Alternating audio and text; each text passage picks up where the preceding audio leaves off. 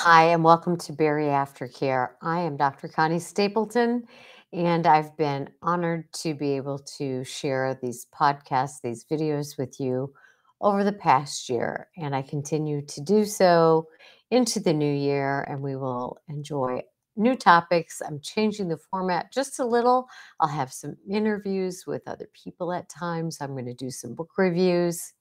But today, as we wrap up this year, this will be the last mind prep video and podcast for this year.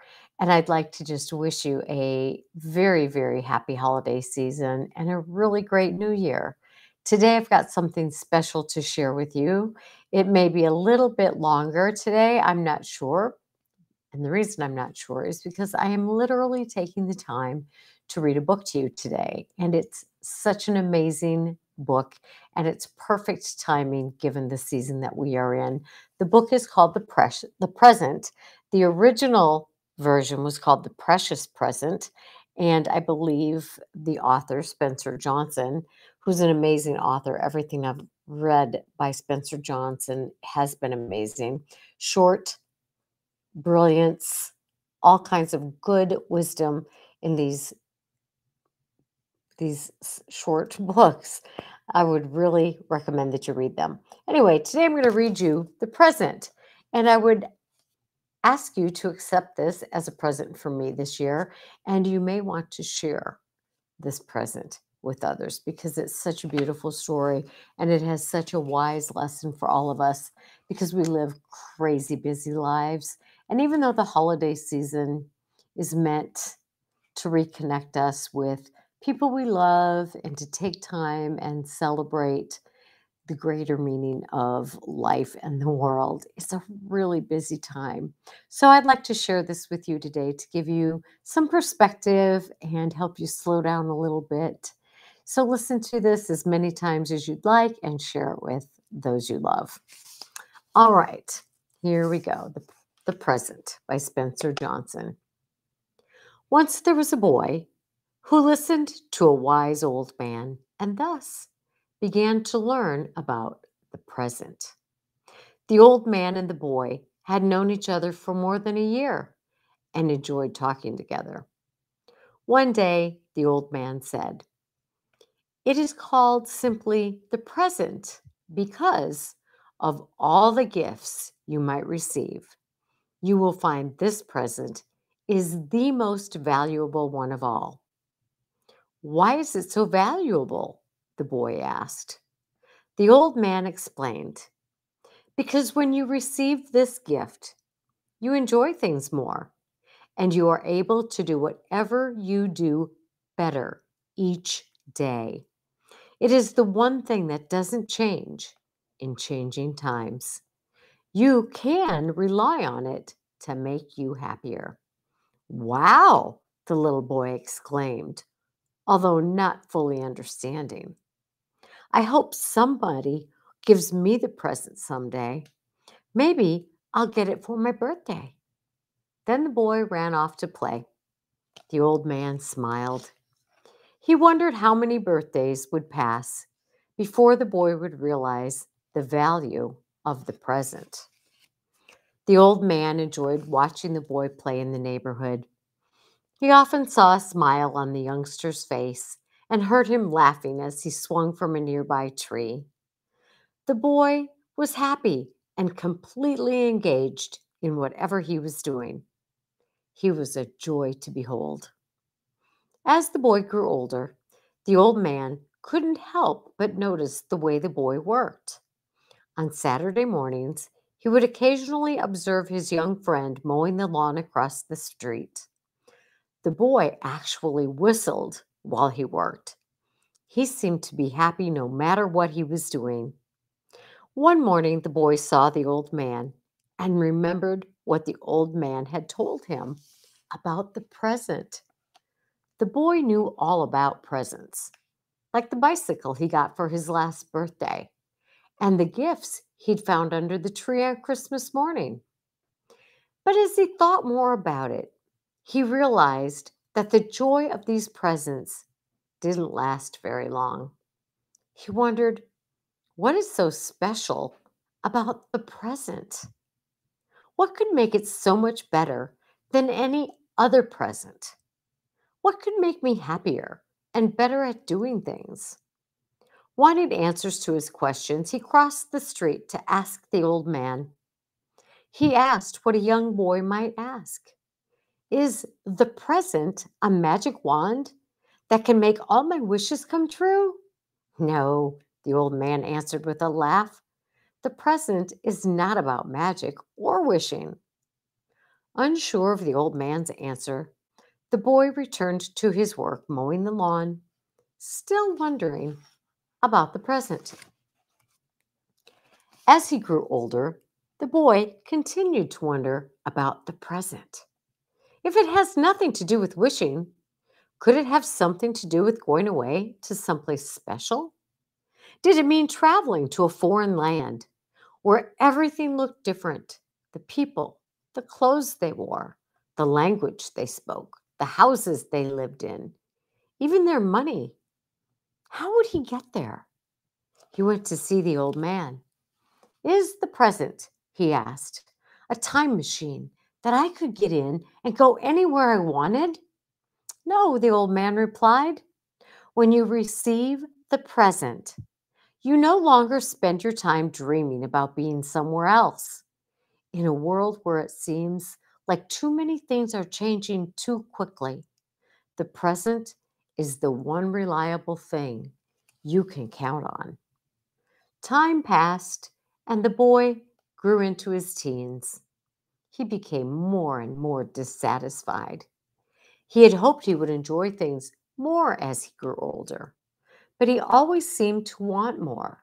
More friends, more things, more excitement. In his impatience, he dreamed about what awaited him out in the world. His thoughts drifted back to his talks with the old man, and he found himself thinking more and more about the promise of the present. He approached the old man again and asked, is the present something that will make me rich? Yes, in a way, it can, the old man told him. The present can lead you to many kinds of riches, but its true value is not measured in gold or money alone. The teenager was confused. You told me earlier that when you receive the present, you enjoy your life more. Yes, the old man said, and you are more effective, so you can do things better, and that makes you more successful. What do you mean by being more successful? The teenager wanted to know. Being more successful means getting more of what you need, the old man said, whatever you think is important. So, I get to decide what success is for me? The teenager asked. Yes, we all do, the old man said. And we may change what we think success is at different times in our lives. For you now, it may be having a better relationship with your parents, getting better grades in school, or doing better in sports, or getting a part time job after school and getting a raise because you do the job better. Later, it may mean being more productive and prosperous, or feeling more peaceful and better about yourself, no matter what happens. That's a special kind of success. What is it for you? The teen asked. The old man laughed. At this phase of my life, it means laughing more often, loving more deeply, and being of greater service. The teen responded, and you say the present helps you do all of this? Absolutely, the old man exclaimed. Well, I've never heard anyone else talk about such a present. I am beginning to think it doesn't exist. The old man replied, oh, it exists, but I'm afraid you don't understand it yet. You already know what the present is. You already know where to find it. And you already know how it can make you happier and more successful. You knew it best when you were younger. You have simply forgotten. The old man inquired, "When you were younger, mowing the lawn, was that a good time or a bad time for you?" "A good time," the once little boy said. "What made it good?" the old man asked. The teenager thought for a moment and said, "Because I loved what I was doing. I did such a good job that our neighbors asked me to cut their lawns as well. In fact, I made quite a lot of money for a kid my age." "And what did you think about as you worked?" the old man inquired. "When I was mowing the lawn, I thought about mowing the lawn. I thought about how I'd mow the grass through the tricky areas and around the obstacles. I thought about how many lawns I was able to finish in an afternoon and how I could work so well. But mostly, I just concentrated on cutting the grass in front of me." He spoke about mowing the grass in a tone that it made it sound like the answer should be obvious. The old man leaned forward and said slowly, "Exactly. And that is what and that is why you enjoyed it. You were happier and more effective at what you were doing that day." Unfortunately, the teenager did not take the time to reflect on what he had just heard. Instead, he became more impatient. "If you really want me to be happier," the teenager said, "why don't you just tell me what the present is?" "And where to find it?" the old man volleyed back. "Yes," the teen demanded. "I would like to," the old man responded, "but I do not have such power. No one can find the present for someone else. The present is a gift you give to yourself. Only you have the power to discover what it is," the old man explained. The teen was disappointed with the answer and left the old man. As the teen grew into a young man, he resolved to find the present on his own. He read magazines, newspapers, and books. He talked with his friends and family. He searched the internet. He even traveled far and wide, seeking answers from everyone he met. But no matter how hard he searched, he could not find anyone who was able to tell him what the present was.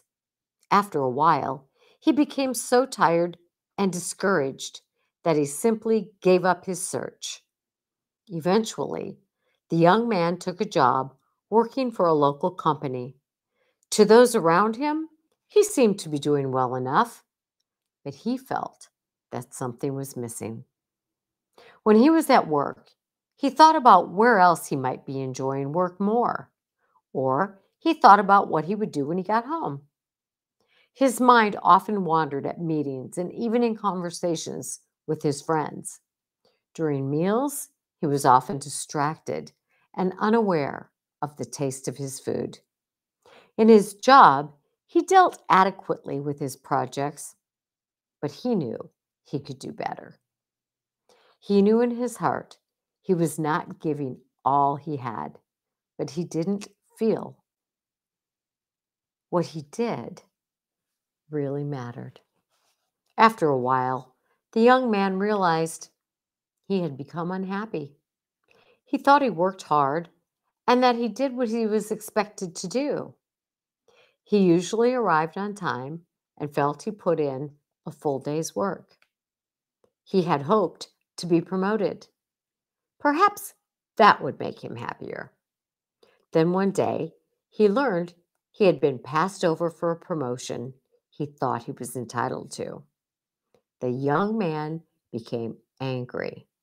He didn't understand why he had been passed over for the promotion. He tried his best not to let his anger show, as it was not welcomed at work. However, he could not let his anger go, and it began to consume him. As the young man's anger increased, the quality of his work decreased. To those around him, he tried to act like the promotion didn't matter, but deep down inside, he began to doubt himself. Do I have what it takes to succeed? He wondered. The young man's personal life wasn't much better. He hadn't been able to get over breaking up with his girlfriend. He worried over whether he would ever find true love and have a family of his own. He found himself floundering. His life seemed to be a series of loose ends, unfinished projects, and unattained goals and dreams. He knew that he was not living up to the potential he'd shown when he was younger. Every day, the young man came home from work a little more tired and disappointed. He never seemed satisfied with what he was doing, but he did not know what to do to change that. He thought about his youth and recalled the days when life seemed simpler. He thought about the words of the old man and the promise of the present. He knew he was not handling the unexpected changes he faced at work or in his life. He was not as happy or as successful as he wanted to be. Perhaps, he thought, I shouldn't have abandoned my search for the present. It had been a long time since he had spoken to the old man. He was embarrassed about how badly things were going for him and was reluctant to go back and ask for help. Finally, however, he was so dissatisfied with his work and life that he knew he had to talk to the old man. The old man was pleased to see him. He immediately noticed the young man's lack of energy and obvious unhappiness. Concerned, he encouraged the young man to tell him what was on his mind. The young man described his earlier frustrating attempts to find the present and how he had given up his search for it. He talked about his current troubles. But to the young man's surprise, things didn't seem so bad in the old man's presence. The young man and the old man had a wonderful time talking together and laughing. The young man realized how much he liked to be with the old man. He felt happier and more energetic in his presence. He wondered why the old man seemed more alive than most other people he knew. What was it that made him so special? He said to the old man, I feel so good on the days I am with you.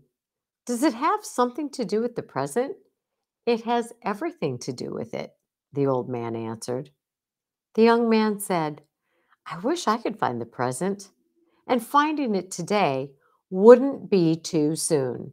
The old man laughed and said, in order to find the present for yourself, think of the times when you were happier and more effective, times when you were more focused and felt more successful. You already know where to find the present. You're just not aware of it, he continued.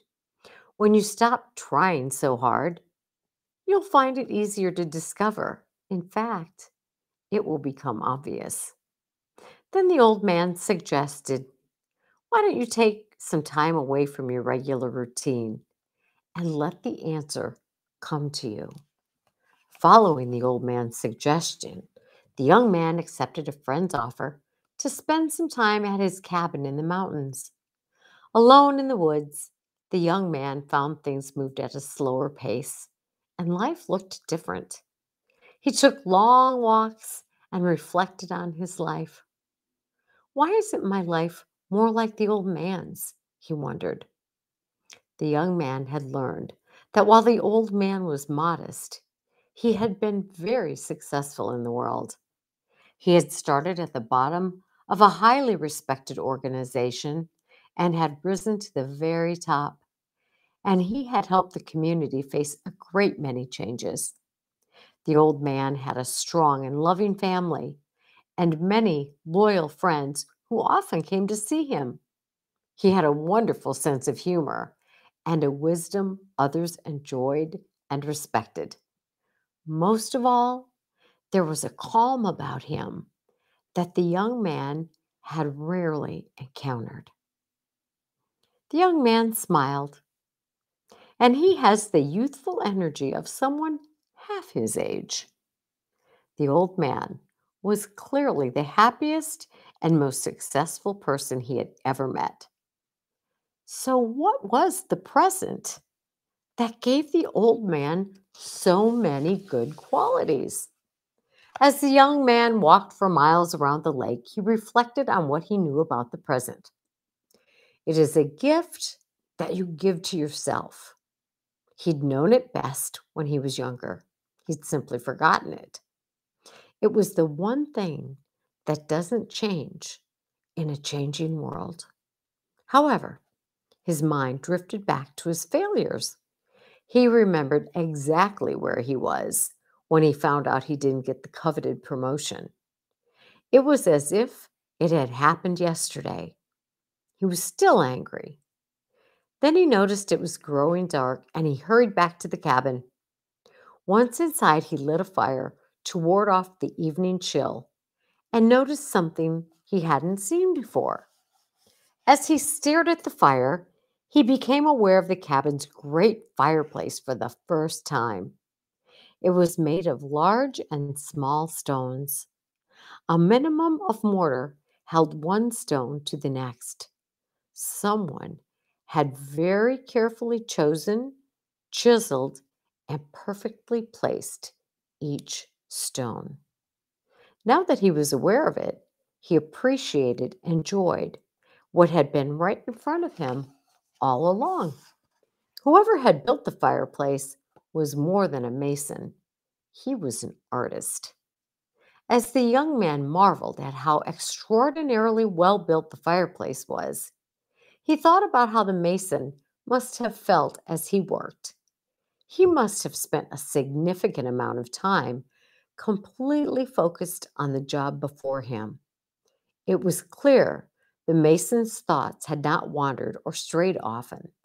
The work was that good. It was unlikely that he had been spending too much time thinking about a past love or that night's dinner, nor could too many of his thoughts have raced on to what he would be doing when he was finished, or what he could have been doing that he might have enjoyed more. The young man could tell by looking at the masonry masterpiece that it was obvious the mason had succeeded. He must have had many moments when he concentrated on nothing else but the task at hand. And as a result, he enjoyed his work more. What was it the old man had said? To find the present. Think of those days when you were happier and more effective and feeling more successful. The young man recalled talking with the old man about mowing lawns when he was a boy. He remembered how he had focused on cutting the grass and had not let anything else distract him. When you are fully engaged in what you are doing, your mind doesn't wander. You enjoy life and you are happier and more effective. You are intent only on what is happening at that moment. And that focus and concentration leads to your success. He realized that he had not felt that way for a long time about working or anything else. He spent too much time being upset about the past or worried about the future. The young man gazed at the inside of the cabin. He stared again into the fire. At that moment, he wasn't thinking about the past, and he wasn't anxious about what might happen in the future. He simply appreciated where he was and what he was doing. Then he smiled. He realized he felt good. He was simply enjoying what he was doing. He enjoyed being in the present moment.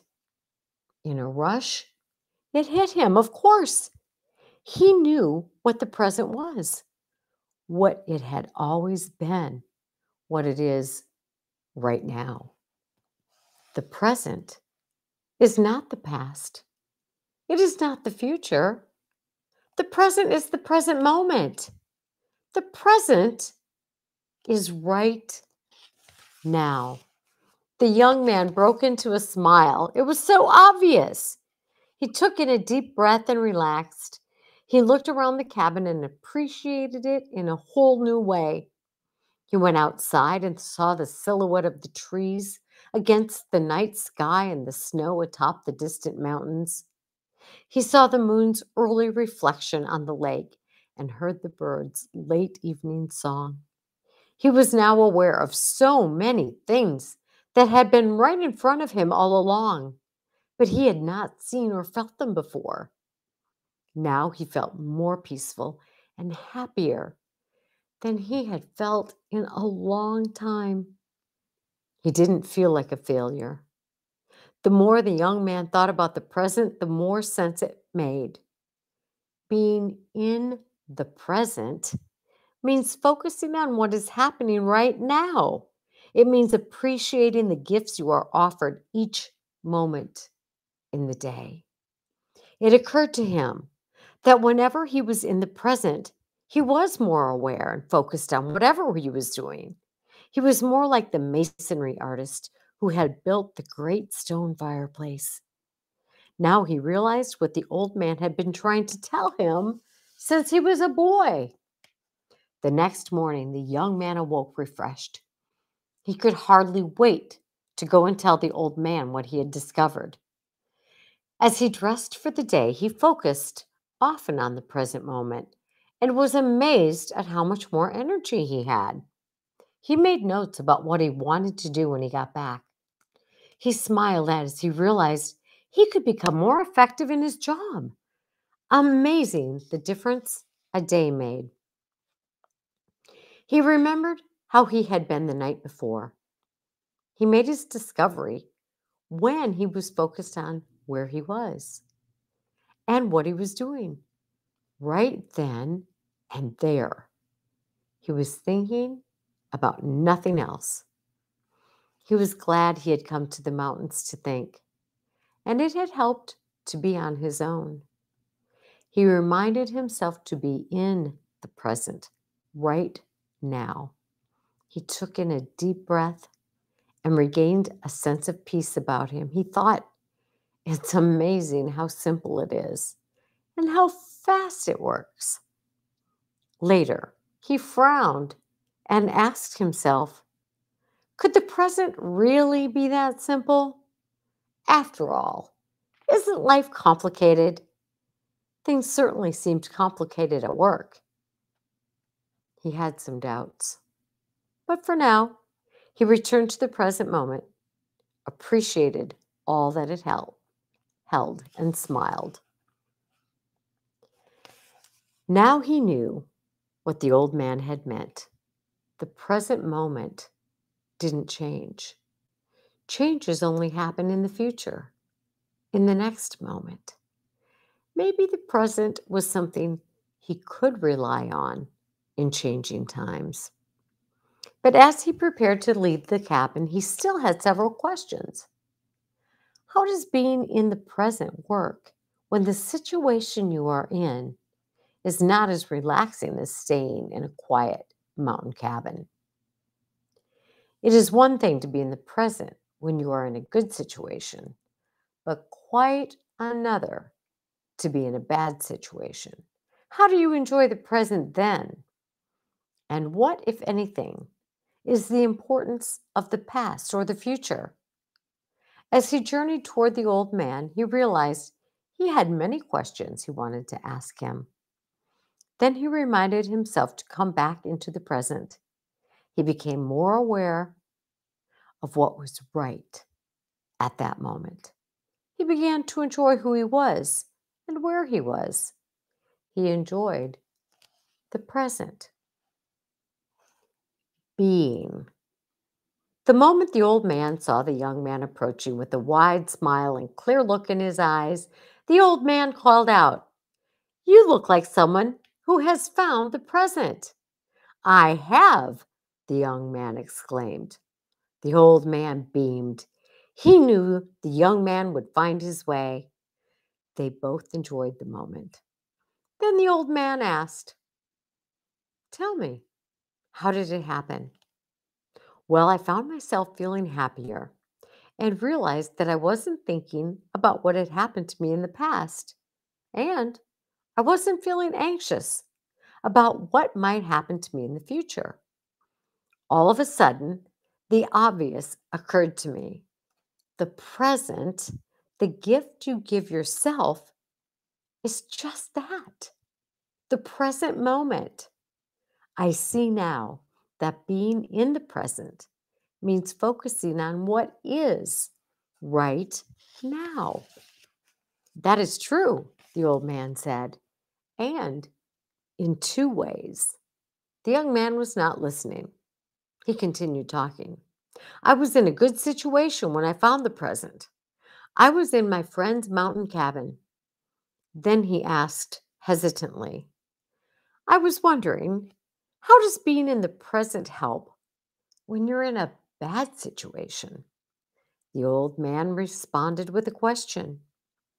When you became aware of the present, were you thinking about what was right or wrong at that time? I was thinking about what was right, even though there were still some things that were going wrong. I knew I was in a beautiful place and I was enjoying the quiet time. The old man said, consider this. Even in the most difficult situations, when you focus on what is right in the present moment, it makes you happier today. And it gives you the needed energy and confidence to deal with what is wrong. What the old man said made sense. So being in the present means focusing on what is right now. And the young man added, it also means focusing on what is right now. Yes, the old man said, exactly. The young man thought about it more. You know what makes sense? When I'm in a bad situation, I usually focus on what's wrong, and that gets me down and discouraged. Many people do that. In reality, most situations are a mix of good and bad, right and wrong. It depends on how you look at them. The more you focus on what is right, the more effective you are today, and the more successful you become. The more you look at what is wrong, the old man said, the less energy and confidence you have. That's why when you find yourself in a bad situation, it's important to look for what is right, even if it's hard to find. Then appreciate it and build on it. The more you appreciate what is right at the moment, the happier you are. You become more relaxed, and it is easier then to stay in the present and enjoy it.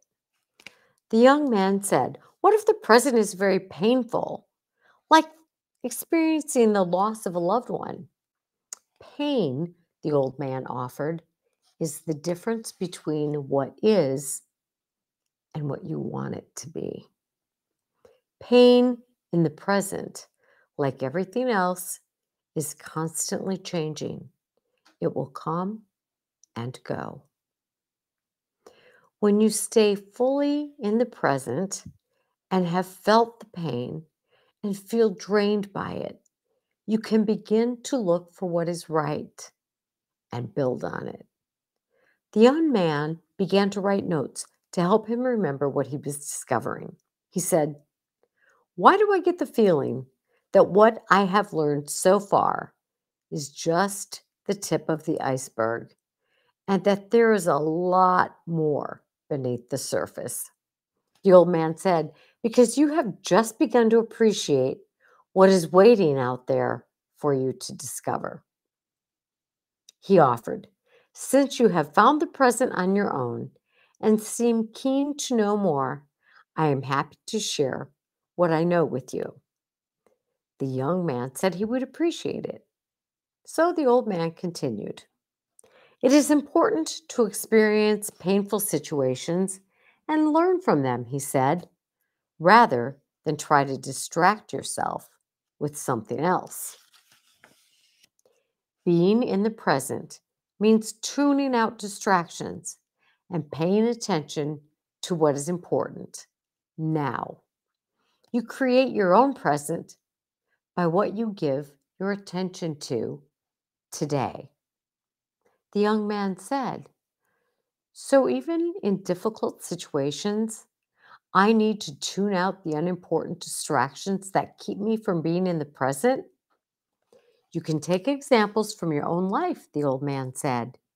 "You said earlier that you were having difficulties at work and in your relationship. You might want to ask yourself, was I often distracted at work, or did I usually pay full attention to what was important then?" Think about your life outside of work. How present were you when you were with your sweetheart? Was she important enough for you to focus your wholehearted attention on her when you were together? In a relationship, you need to focus on the whole person. By being more aware of their good and bad qualities, you can address potential problems instead of being sidetracked by them. Rather than provide you with examples of how other people use the present to be happier and more successful, it will prove more meaningful for you to discover them for yourself in the coming weeks. The young man said, "Before I go, can I ask you about the past and the future?" Then he focused on what was important now. He knew he needed to make progress on one project. Aw, shoot, I skipped a page. Sorry, I'm going to go back to that. "Before I go, can I ask you about the past and the future?"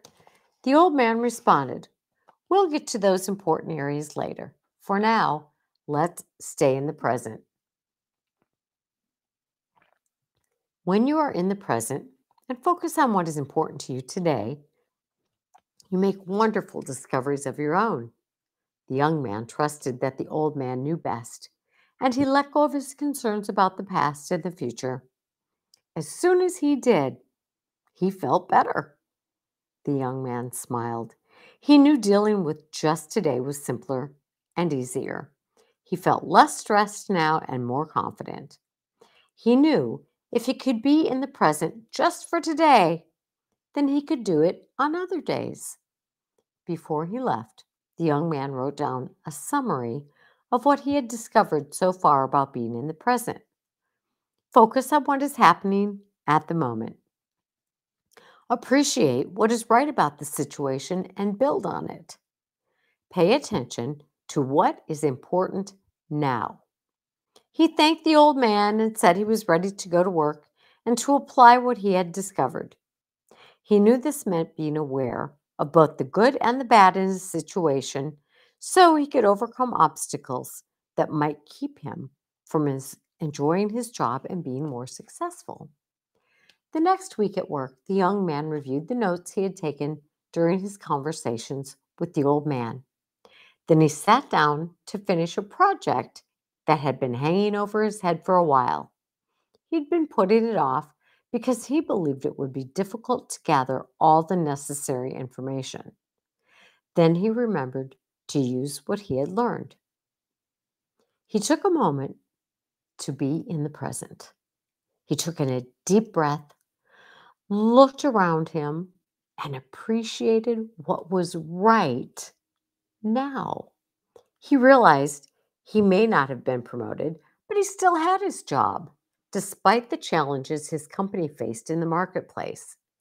He focused on what was right about the present moment. He had his health.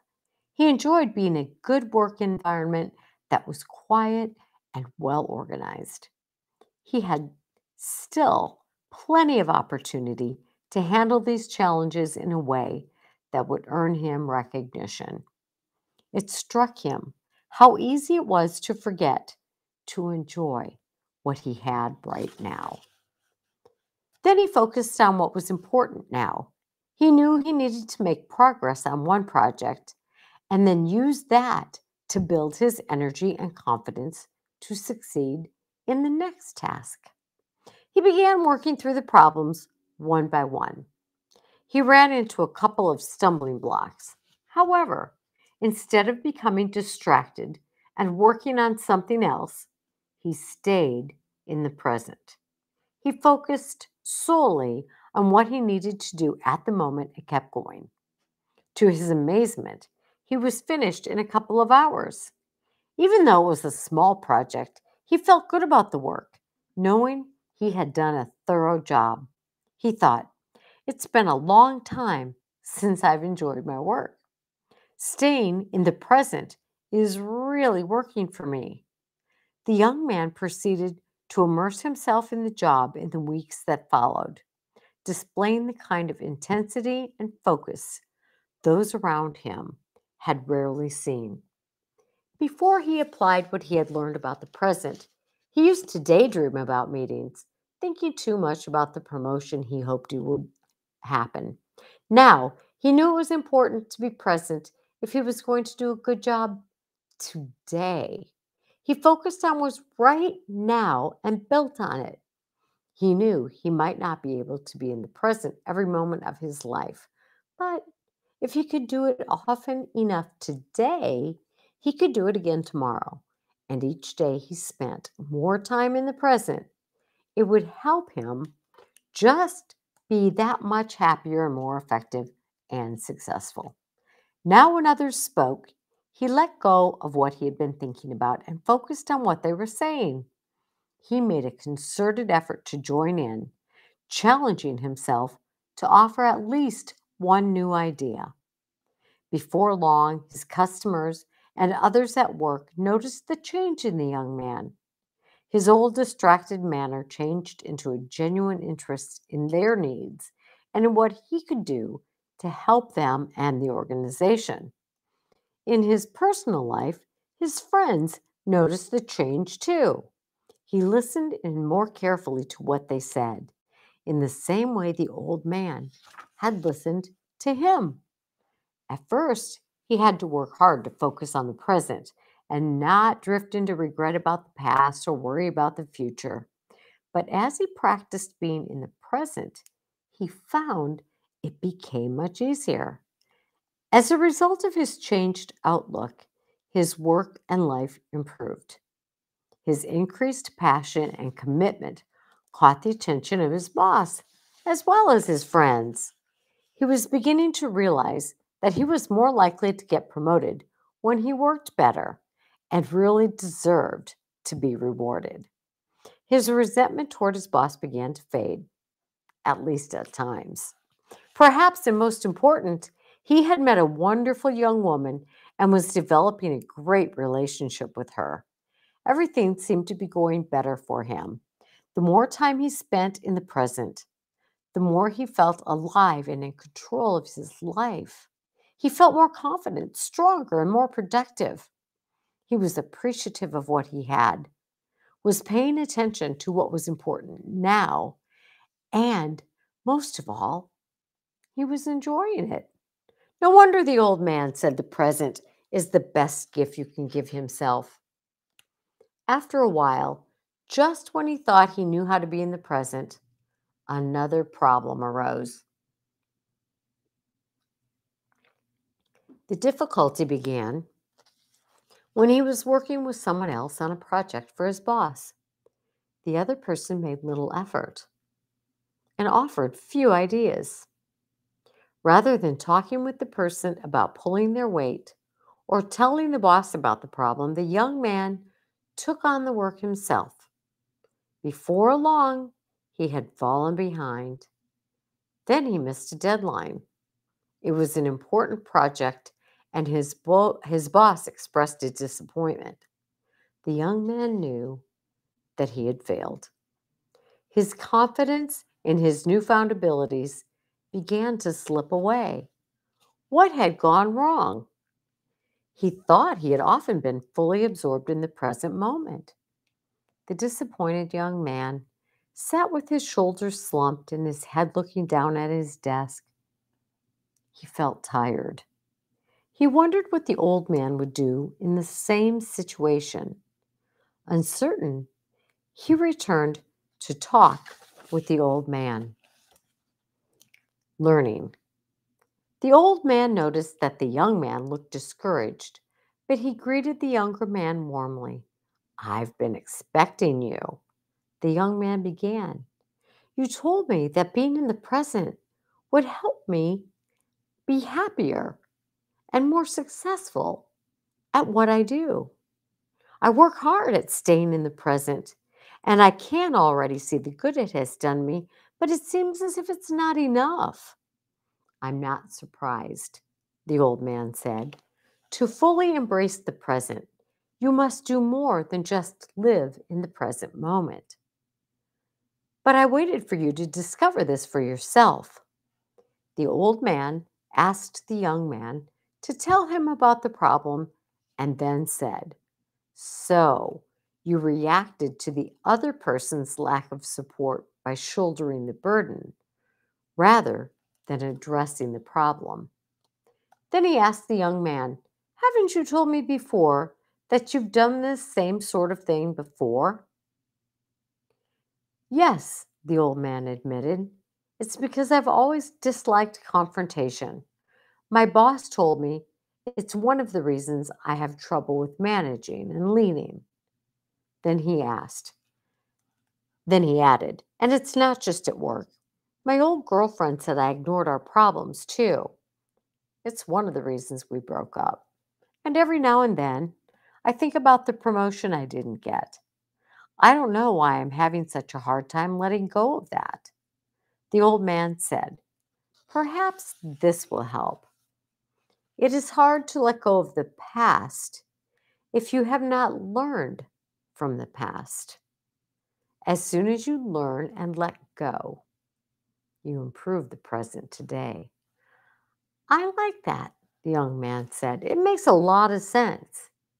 Then he asked, Do you mind if I change the subject and ask you how you know so much? Well, the old man laughed and said, Well, I spent many years working for an interesting organization. I listened to what people were saying about their work and lives. Some were having a difficult time while others were doing well. But I noticed there were common patterns. The young man asked, What did you notice about the people who were having a difficult time? The old man could sense what the young man was going through. It's interesting to see that you did not ask first about the people who were doing well. Ouch, the young man said. Ouch is right. You may want to continue why you tend to start with what is wrong and see if that is really working for you. Then the old man continued, I know you're having difficulties. So let's start there, if you like. Many of the people who had the most difficulties were worried about the mistakes they had made or about mistakes they were afraid they might make, the old man said. Some were angry about something that had happened to them at work in the past. I know that feeling, replied the young man. The people who were doing well, however, concentrated on the work at that moment. They made mistakes like everybody else, but they were able to learn from them, let go, and move on. They did not talk as much about what was wrong, the old man continued. It seems to me, rather than look at your past and learn from it, you choose to ignore it. Many people avoid looking at the past because they do not want to be troubled by it. They say things like, My past experiences brought me to where I am today. They don't ask themselves where they would be today if they had looked at their past experiences and learned from the things that didn't go well. As a result, they learn little or nothing. The young man said. So, like me, they keep making the same mistakes. In those areas, their present is just like their past. Well said, the old man responded. When you do not use your feelings about the past to learn from your experiences, you lose the joy of the present.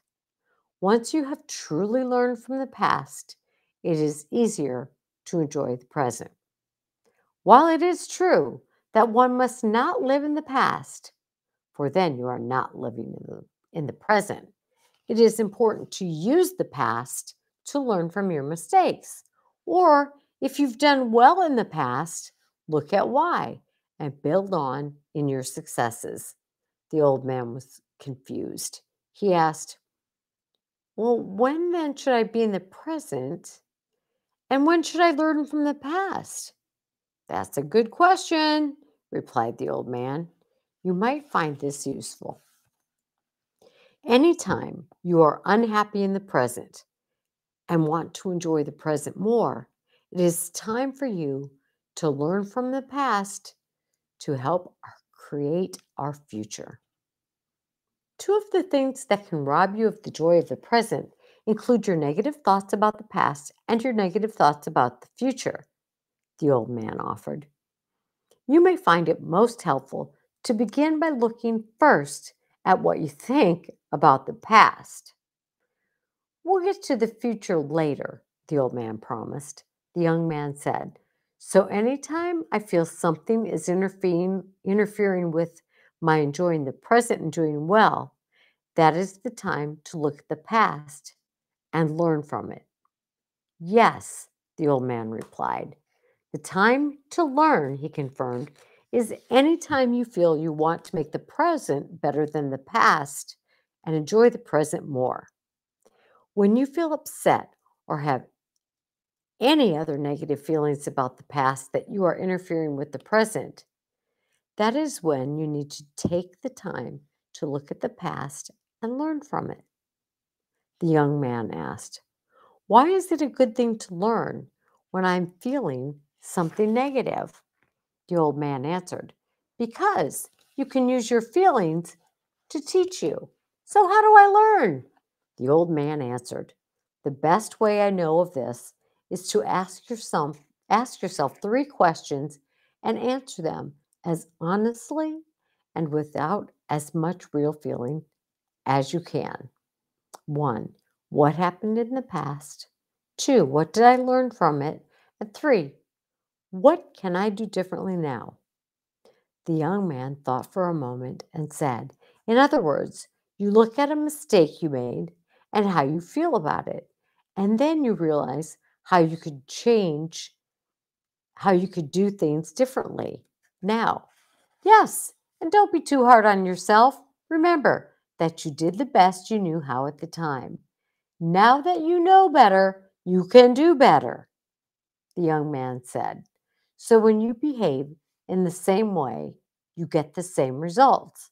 But when you behave differently, you get different results." The old man said, "Yes, the good news is the more you learn from the past, the fewer regrets you have, and the more time you have in the present." Before he left, the young man made several more promises. Look at how you feel about what happened in the past. Learn something valuable from it. Use what you have learned to make your work and life more enjoyable today. You cannot change the past, but you can learn from it. When the same situation arises, you can do things differently and become happier and more effective and successful today. On his way to work the next morning, the young man thought about what the old man had said. That day, he worked hard at staying fully engaged in the present moment, and he looked for opportunities to learn from the past. When the same person once again failed to contribute her part of the task, he talked honestly with her about his concerns. At first, she seemed to resent and resist the young man's requests. But when they finished their meeting, she was happy that the young man had been honest with her. She understood the need to get the job done right. She even said she looked forward to it. The young man felt good that he had learned from his past experience and had acted differently. In the weeks ahead, drawing on what he had learned, The young man became more effective at his job each day. His relationship with others at work improved too. As a result, his boss gave him more responsibility and he was promoted. In his personal life, his relationship with the young woman he was spending more and more time with continued to grow into something that was very important to both of them. For a time, he thrived. However, as he faced the increasing demands on his time that his new position required, he found it difficult to juggle everything successfully. While he remembered to take a deep breath, and when he focused on the present moment, however, that helped a good deal. Nonetheless, he arrived each morning with more and more work to do. He had not developed a daily schedule and was not certain what to work on first. Turning from this project to that, he spent too much time on things that were less important, while more important tasks that needed to move along went unattended. Before long, projects spun out of his control. When his boss confronted him, the young man could only throw up his hands at the amount of work he had with too little time to do it. His boss began to wonder if he should have promoted the young man. Discouraged and uncertain about what to do, the young man once again went to visit his friend, the old man, creating. "How are you?" the old man asked. The young man laughed uneasily and said, "Well, some days are good, others are not so good." Then he talked about his challenges. "I don't understand," the young man said. "I've often been fully immersed in the present. People comment about my ability to focus so intently on what I'm doing. I have worked at drawing from the past without dwelling on past regrets. I use what I've learned and I can do better now, yet I can't handle everything. Maybe the job is just too big for me." The old man nodded. "At the moment, it may be. What you don't realize is that there is one last element of the present you haven't discovered yet. Yes, you are learning from the past and using these lessons to improve the present. And by living more fully in the present, I sense you are more appreciative of the world around you and more effective in it. So you are making great progress. However, what you haven't grasped yet is the importance of the third element, the future." The young man said, "But when I live too much in the future, I feel anxious. I know that when I daydream about the house I want to own, or the promotions I hope to receive, or the family I want to have, I'm not living in the present and I feel lost." The old man said, "That's true. While it is not wise to be in the present, for that is how you lose yourself in worry or anxiety, it is indeed wise to help create the future. The best way to make the future better than the present, other than to get lucky, is to help create it. Even if you happen to get lucky, your luck can run out, and that can lead to other problems. So you can't depend on just getting lucky as a way to have a better future." "What do you mean by help create the future?" the young man wanted to know. "And how does creating the future relate to being in the present?" "Well, we all help create a part of the future," the old man realized, "more than we realize. Obviously, no one can control the future. However, what we believe and do today in the present creates an important part of what happens tomorrow." If you have negative thoughts about the present, no. If you have negative thoughts about the future at your life or in your work, and your actions are negative today, you create worse results tomorrow. "So," the young man said, "if what I believe and do today is positive, I can create a better tomorrow? Yes, you can depend on it, the old man said. That's the way it works for everyone. Then the old man suggested, if you want to help create the future, begin by being in the present. First, appreciate what is positive about the present right now. Then, imagine what a better future would look like. Make a realistic plan to make it happen, and then do things to help it happen. So, the first thing I do is imagine the future. Yes, in detail, so it becomes real to you. Next, make a plan. It is your compass. It lets you see where you are going and helps you focus on what you need to do in the present to bring about the future you want. Ah, planning and doing something today to make it happen reduces fear and uncertainty because you are actively taking steps toward future success.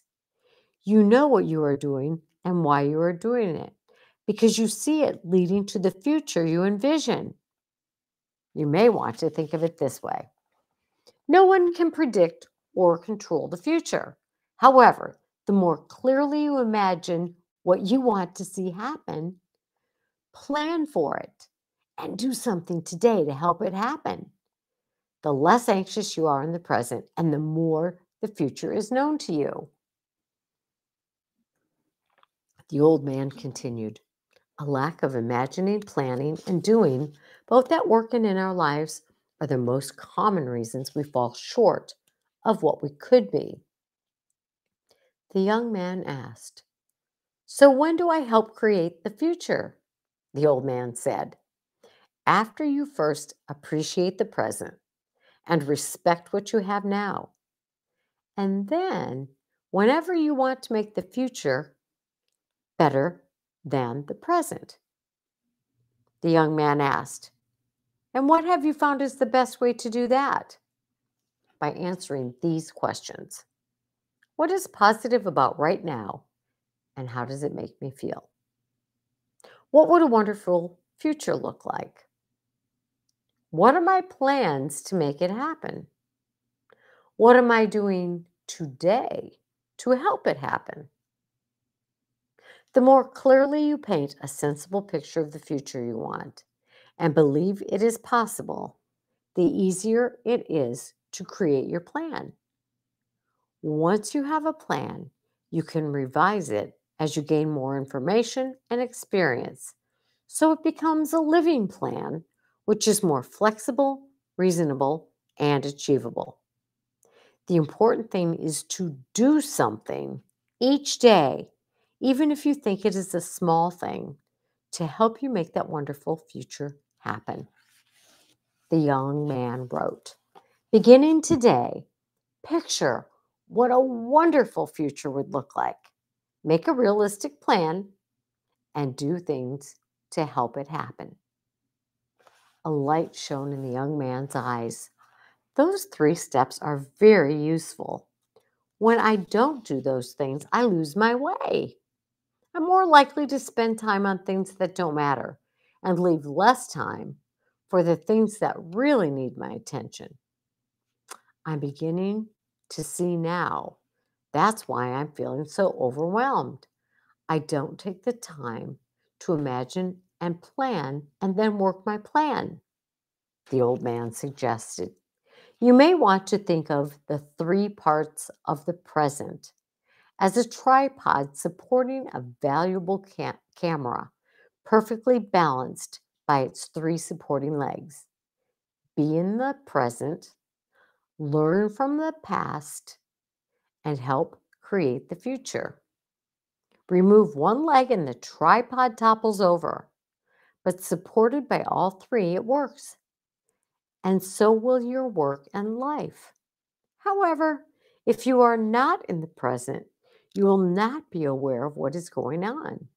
If you have not learned from the past, you are not ready to create the future. And if you have no plan for the future, you are adrift. When you balance your work and life on a tripod of the present, the past, and the future, you get a much clearer picture and you can deal better with whatever comes along. Reflecting on what the old man had told him, the young man returned to work more excited and with more clarity. Each morning, he imagined what he wanted to see happen and planned his day while remaining flexible enough to handle the day's surprises. He set goals for each week and each month.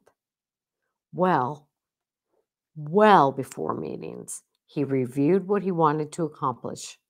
When informed of his deadline, he set up a schedule with a time for specific tasks. He found himself using the same kind of planning in his personal life. He entered events on his calendar and planned accordingly. When meeting friends, he left extra time to get there. At home and at work, he stopped waiting until the last moment. By imagining the future and planning for it, he enhanced the present and was better able to motivate others and accomplish more. And he had never felt happier and more in command of his life. Over time, his boss, recognizing how effective he was, promoted him again. And perhaps most important, the young man had become engaged and had joined his life partner in imagining and planning their future together. The young man now went to work each day using what he had learned to be in the present often, learn from the past, and help create the future. It was paying off. He was good at his job, had the respect of those he worked with, and was confident he could handle most tasks. Then one day at work, the young man attended a budget meeting. He knew that company sales of their current products were failing. The economy had slowed, but he had to admit that some of his competitors were offering better products at lower costs. So he was not surprised when the financial people recommended an across the board cut in costs. That means that meant that he and everyone else would probably lose several people and other important resources. During the meeting, he focused on what was happening. He heard someone say that the bankers had recommended eliminating the expensive research and development area for at least a year.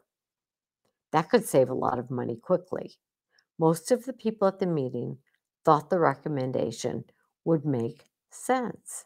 However, one woman spoke up and said they were not addressing the real problem. She said exactly what the young man had been thinking. Then the young man spoke up. Perhaps our real problem is that our current products are not as good as our competitors. If we cut expenses in R&D, we may save money now, but if we don't invest in ourselves and the development of good new products for the future, the company itself could be in danger of going out of business in a few years. His comments stimulated a strong discussion among the group. Later in the week, with the support of his boss, the young man collected a report on what customers wanted from their new products. As he began to describe possible new products, he painted a picture of what the company's wonderful future might look like. Over the next few months, several people began to use their imaginations and took actions needed to develop the products customers wanted. While not all of the products lived up to expectations, one became a huge success and the company began to flourish again.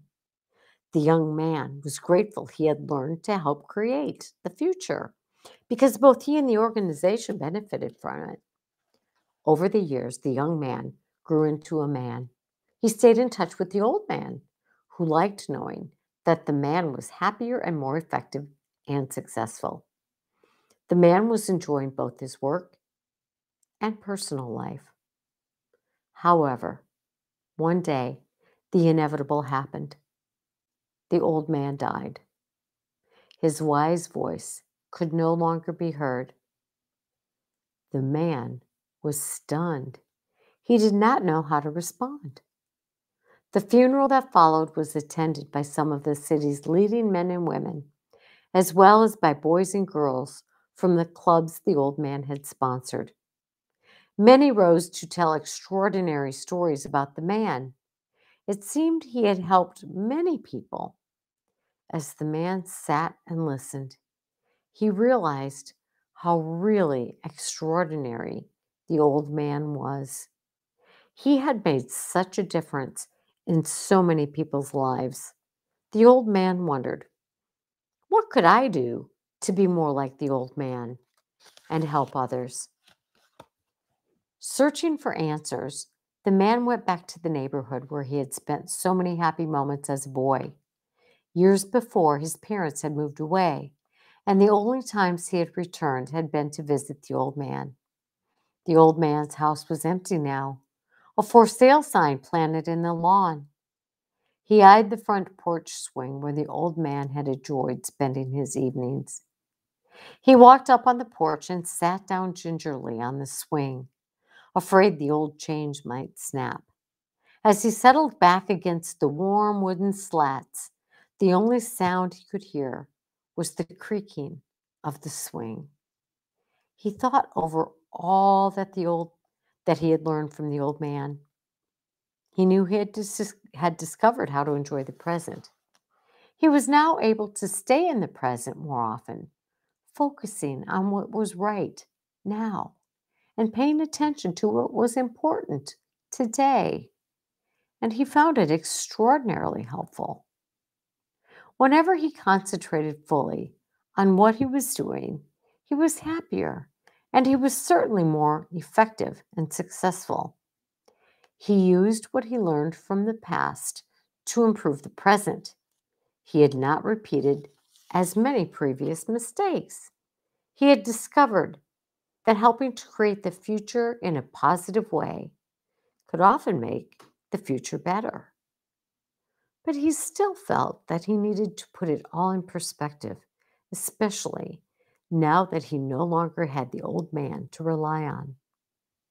The man closed his eyes and gently swung back and forth on the swing, focusing only on the present. He felt peaceful. Gradually, he began to sense the presence of the old man. It was as if the old man was sitting next to him on the porch. He could almost hear the old man's voice, replaying their many conversations. Once again, he explained the wisdom of the old man's words and felt the warmth of the old man's compassion. He wondered why the old man had spent so much time helping him and others to learn about the present. The old man had many demands on his time. Why had he chosen to spend it on sharing the present with others rather than on more self serving pursuits? The man continued swinging back and forth, eyes closed, now focusing his energy only on this question. Slowly, gradually, the answer began to emerge. The old man did these things because he had a purpose that extended beyond self gain. His purpose, his reason for getting up in the morning, was to help as many people as possible become happier and more effective and successful at work and in their lives.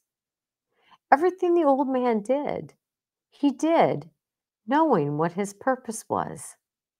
Whether it was sharing what he knew about the present, leading a company meeting, or spending leisure time with his family and friends, the old man worked and lived with purpose.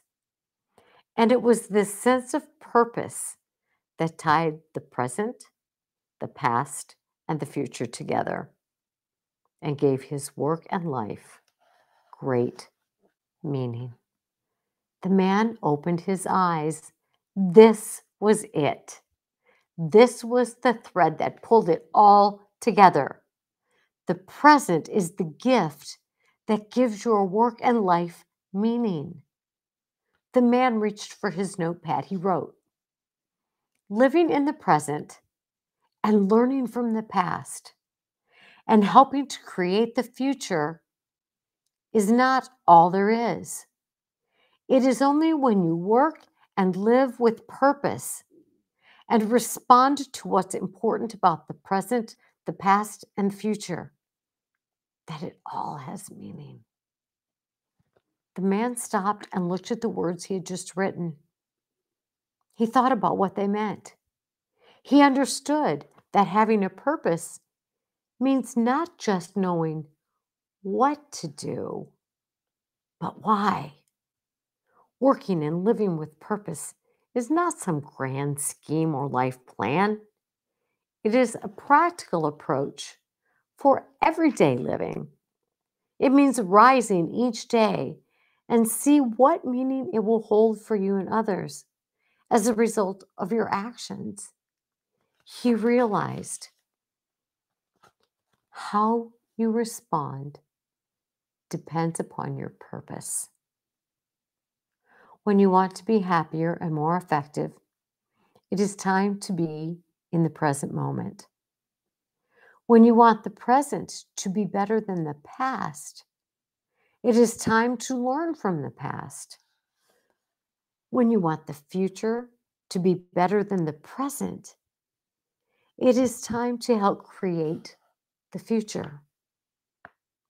When you live and work in changing times with a sense of purpose and respond to what is most important today, you are more able to lead, manage, support, befriend, and love. The man now realized he needed to create his future without his trusted mentor to guide him. The man wondered if he knew enough. Then he smiled. He knew what the old man would say. The man knew enough. He had enough. He was enough today. Some people choose to receive the present when they are young, others when they are in middle age, some when they are very old, and some people never do. As the man swung on the swing, he chose to return to the present now. He had found his purpose. He would soon share with others what he had discovered. He felt happy and successful.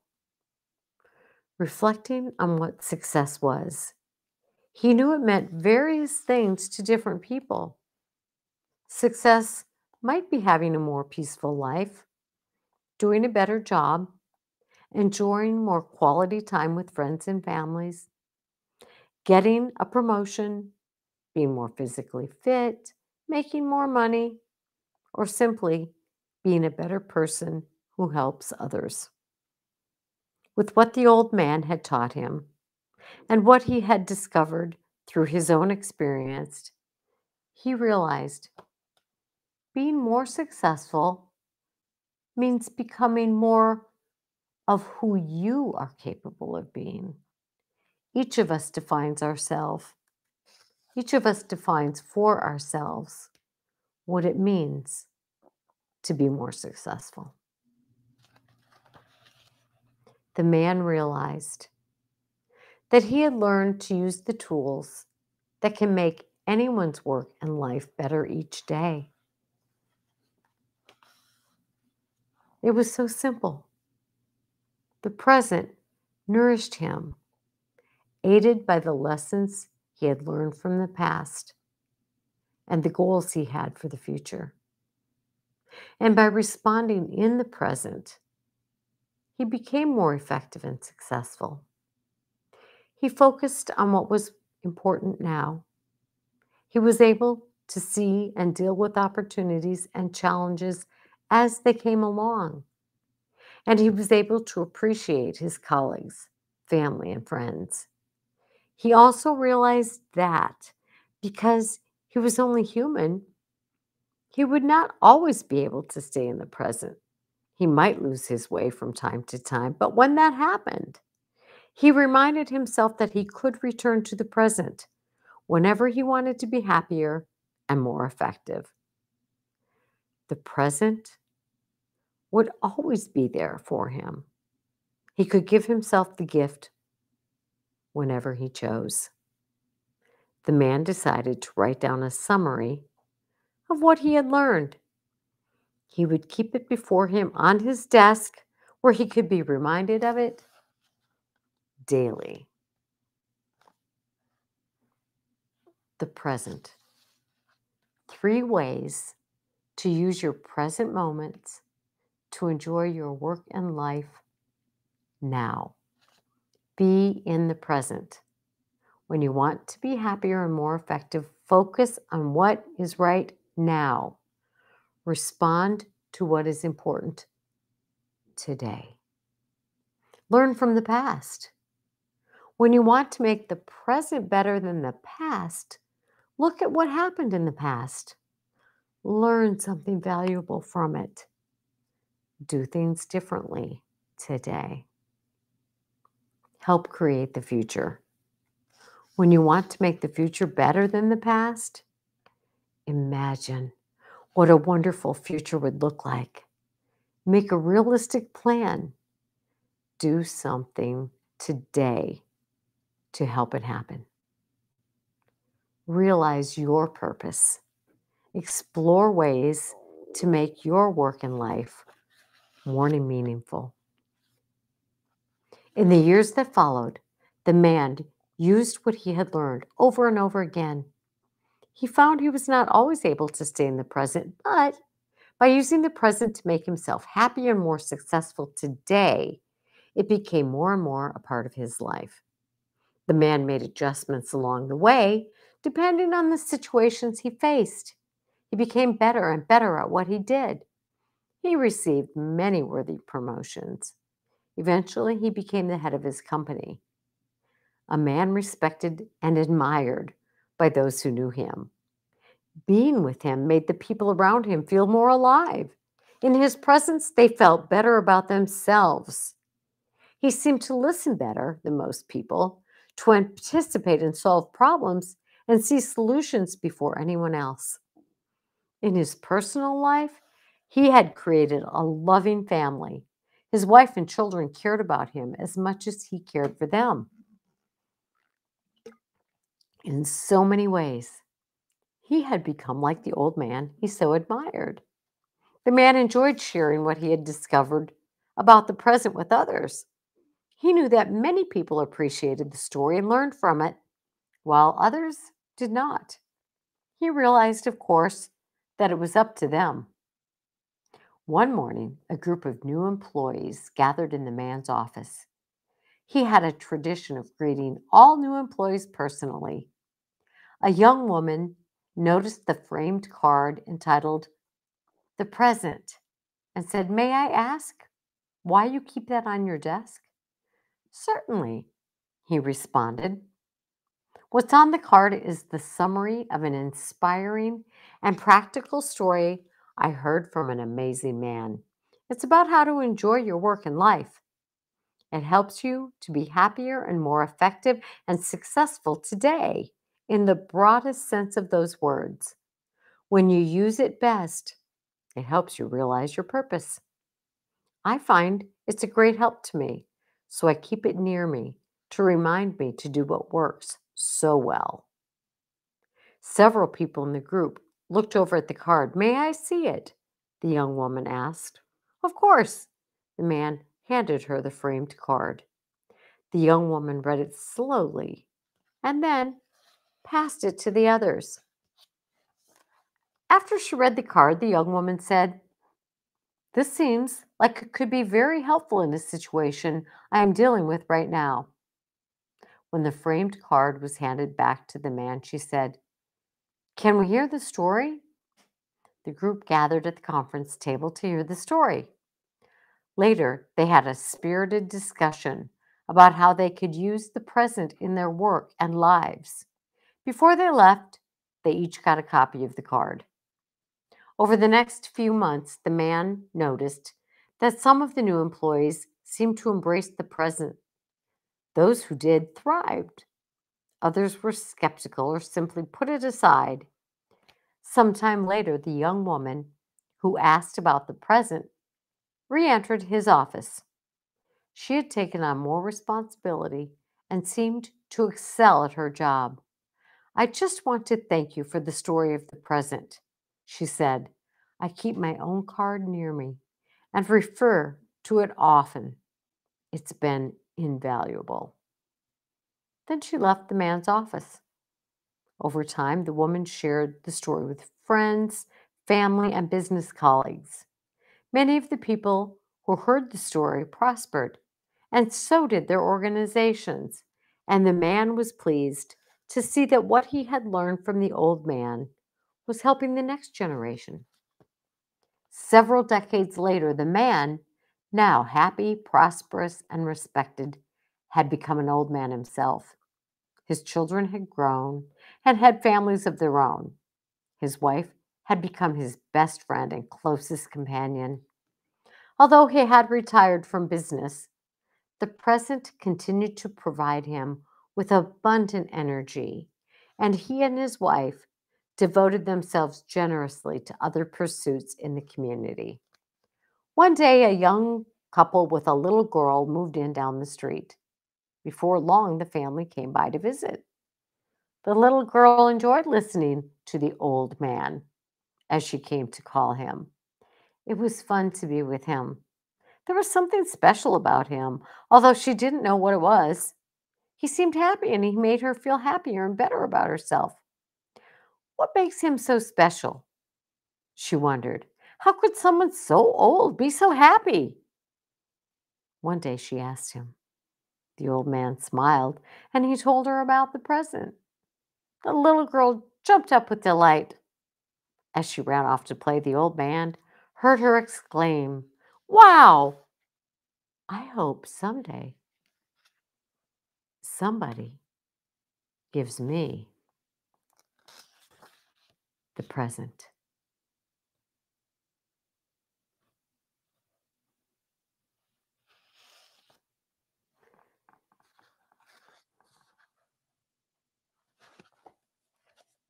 And so I offer you the present. Whether you're working to make your future one that is a healthy, physically, spiritually, emotionally, whatever that means to you. But I know that if you're watching the podcast or listening, you have a goal to live a healthier life at a healthier weight. Use the lessons in the book, The Present, and take them into your life and live your best life. Thanks for listening to the book. I hope you enjoyed it, and I will see you all in the new year. Remember, this day and every day, it's your life, it's your health, it's your responsibility, this day and every day.